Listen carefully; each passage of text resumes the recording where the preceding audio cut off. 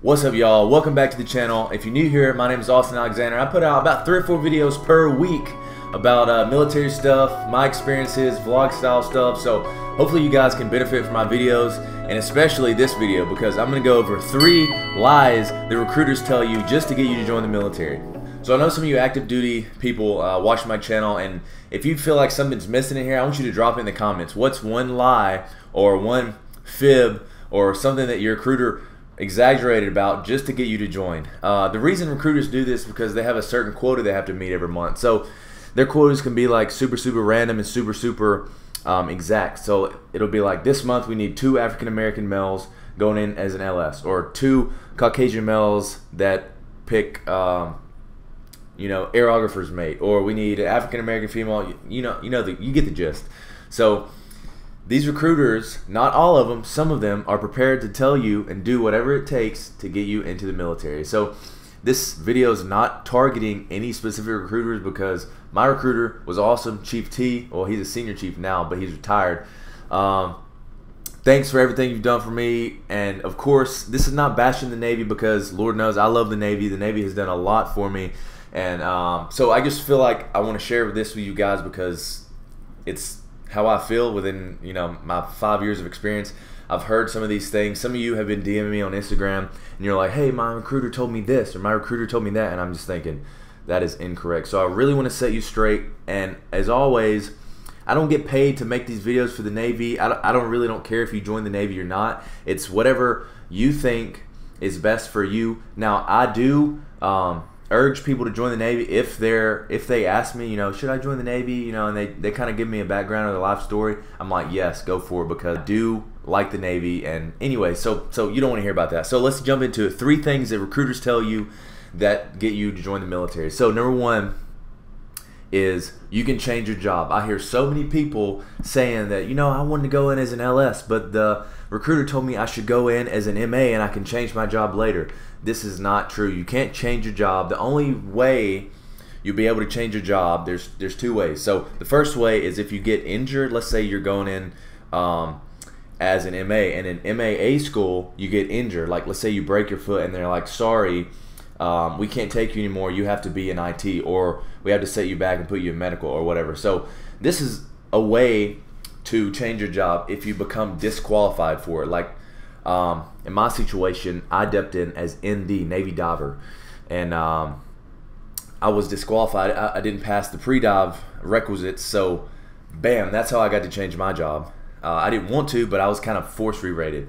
So if you go in, you're an LS and you're like, man, I really hate this job, I really want to change, you're not gonna be able to change. The second way is if you are coming up to your PRD and you put a packet in to change your rate, which a lot of people don't do this, because once they're in and they already learn their job and they already know their job, then they kind of want to stay into it, because it's easier to advance and it's easier to get more ahead, because you already know it and you're already familiar with it. So it just amazes me, like people will go into the recruiting stations and be like, man, I really love computers, I want to be an IT. So I went to the recruiter station and the recruiter was like, no, you should be an MA, because MAs do IT stuff as well. No, once you have yourself set on a job, you stick with it. You stick with it all the way through MEPS, and even MEPS will try to get you to change. They'll be like, are you sure you don't want to be a CT? Are you sure you don't want to be an aerographer's mate? Are you sure you don't want to be an HT? Like, they use so many tactics to persuade you, because they also have to fill that quota.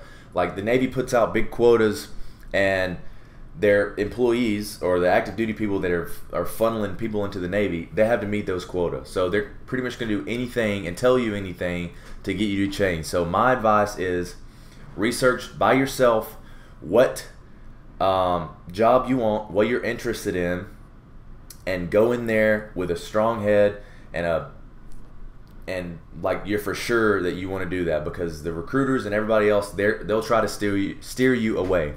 Yeah, definitely don't let them tell you that you can change your job once you get into the Navy, because you can't, only under 2 very special circumstances.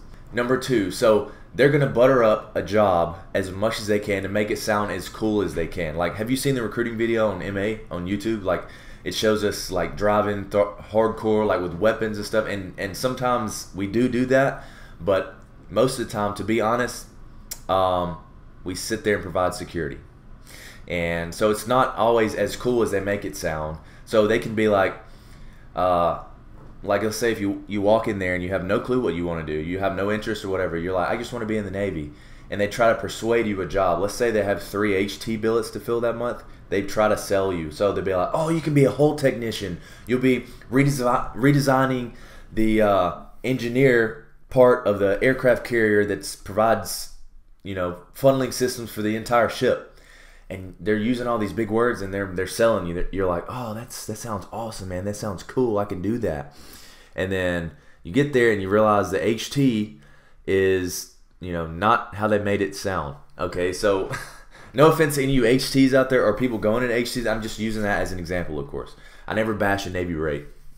So like MA, like I've heard people, recruiters try to beef MA up all the time. And I give you the reality. I tell you what I've experienced and what I've done, and that's 100% true. But sometimes they'll be like, yeah, man, as an MA, you will be guarding important admirals, and you will be doing this, and you will be doing that. And that's not always the case, okay? I stood gate in the hot in 130-degree temperature, literally, in Bahrain for 6 or 7 months.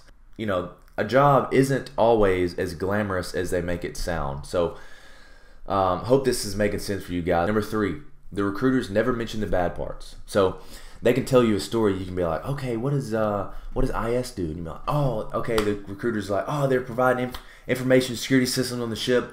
They provide, encrypted networks, blah blah blah. I don't really know what ISs do, to be exact. So don't judge my perspective. Like, they never tell you that you may be standing post for 12 hours at a time. You may be doing this. You may be doing that. It may be kind of boring at some points. So of course the recruiter's never going to tell you about the boring and the bad parts about the Navy. They don't tell you about the trainings that you have to go to. They don't tell you about all the annual sustainment trainings you have to go to, which is like you do a lot of computer work online, and every single month it's due, so you're doing it all the time. That's one thing that I think everybody hates about the Navy. And so of course the recruiter is going to leave out the bad parts. They're never going to tell you the bad parts. These 3 things, the top 3 things that I've thought about that recruiters tell you, and they're going to do, again, most of them are going to do whatever it takes. As always, guys, thanks for watching, and I really appreciate a thumbs up, and I really appreciate your support for my channel. So guys, I love you, and we will see you next time.